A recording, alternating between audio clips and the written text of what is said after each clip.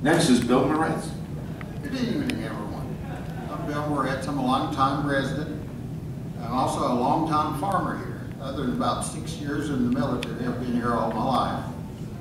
Soil and water are two of our main natural resources, and we need to protect them at the same time be able to utilize them. Otherwise, farmers go out of business. And when farmers go out of business, guess what comes in? Development.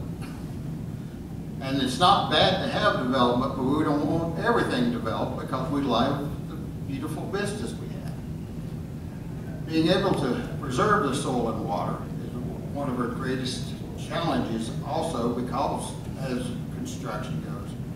We were very fortunate to have extensive studies. Our number one polluting source for waterways was from erosion.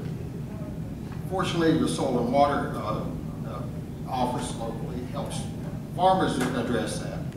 But also, erosion comes from bad construction plans, bad roadway plans, also home gardens. This year I actually put a little 1-inch layer of mulch on the garden to try out how it did.